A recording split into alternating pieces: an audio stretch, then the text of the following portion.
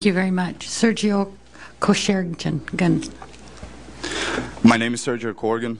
I am from Eugene, Oregon. After early graduating from high school at the age of 17, I joined the United States Marine Corps. My intentions were to defend my country from all the enemies, foreign or domestic.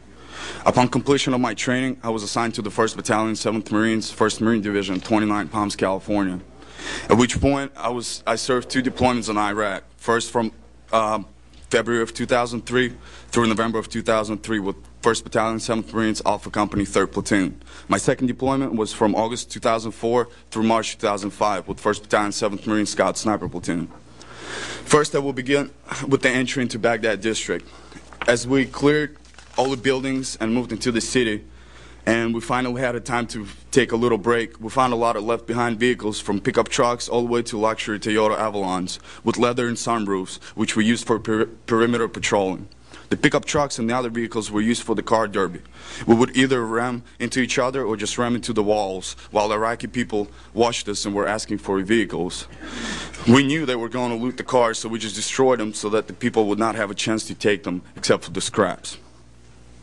We also were exposed to a lot of dead Iraqi citizens, either enemy combatants or innocent civilians who were killed by initial airstrikes or invasion.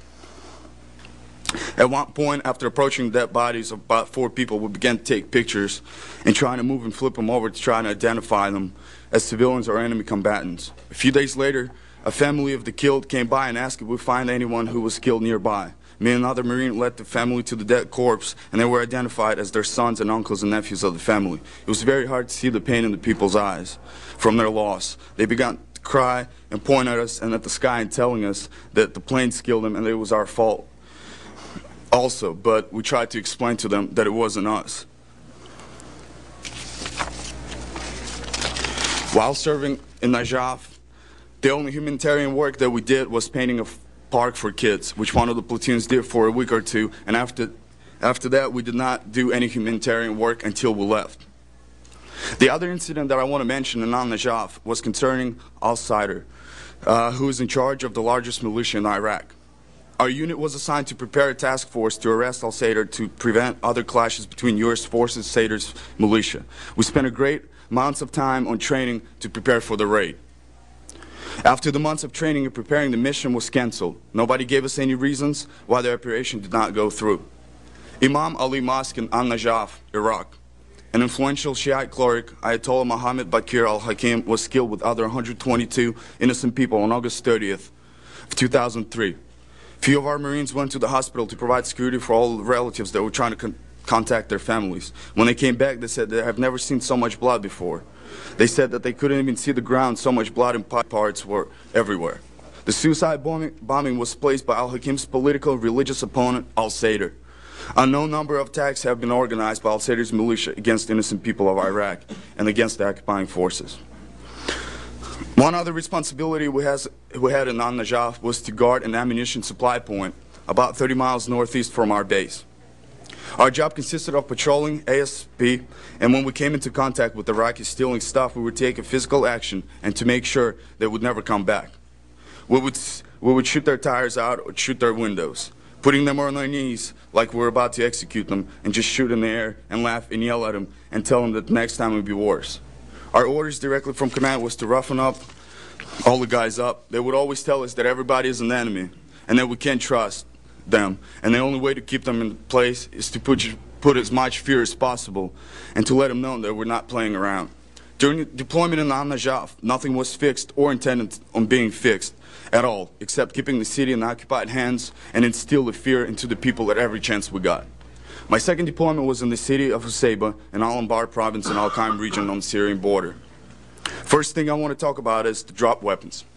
Drop weapons are the weapons that are given to us by our chain of command in case we kill somebody without any weapons, and so that we would not get into trouble, we would carry an AK-47, and if the person that was shot did not have the weapon, an AK-47 would be placed at his corpse, and when the unit would come back to the base, they would turn it in to identify the shot man as the enemy combatant. The weapons could not come from anywhere else but the higher chain of command, because after the raid, all the weapons were turned into the armory and should have been recorded. 2 months into deployment, our rules of engagement changed to to a personnel with having a bag and a shovel at the intersection or on the roads that they were suspicious. This gave us a bigger window on who we can engage. Looking at the situation, this point of view, a lot of enemy combatants that we shot were in the wrong place at the wrong time. We were tired, mad, angry, and we just wanted to go home and stop at this killing of our brothers. One of our intelligence officers told us that they received a call from one of the sources in the city telling them that there are flyers posted all over the town that says that there are unknown snipers in the city that killed the insurgents and the civilians. We did not take into consideration that the innocent people are being killed by us, because every time we sent the pictures to the command post through the interlink system, we would receive an approval to kill people with shovels in the bags. Now, I know that it wasn't right to do that, but when you trust those who act like they care for you, you listen to them and follow their orders because you don't want to let your friends down. What if was used as a propaganda and a way to relieve our minds from the actions we are partaking in and make it easier on us? Another thing I want to touch on is problems with equipment are another big problem. Where's all the money going that is given to the military? During my first deployment, I had a Vietnam-era flak jacket without a plate. My M16 was made back in the late 70s. We did not have enough night vision goggles for everyone.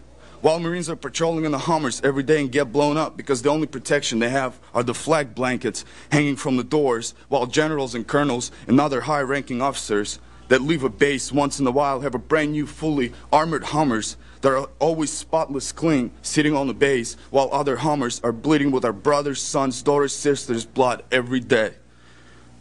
When we all come back from Iraq and we seek help from our command, they call us weak and cowards. The lines for psychologists almost a year long, and the only thing that can help us is the alcohol and the prescription pills that are giving out to us like candy to keep us down.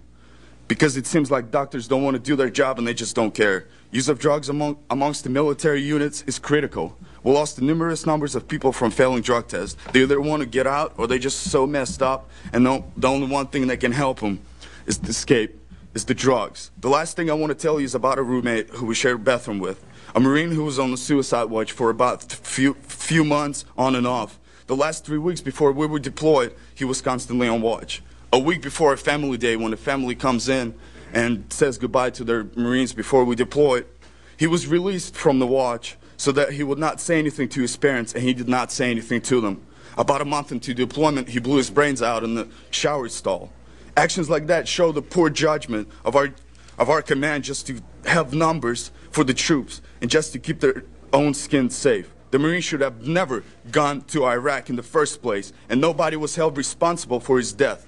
If there's no care for your own Marines, what care do they have for the people of Iraq when they give the orders? I want to thank you for your time, and I believe that you will make a right decision and will help us to stop this inhumane treatment of Iraqi people and the troop and stop occupation of Iraq and help us to bring troops home. Thank you. Luis. Yes, esteemed Congress.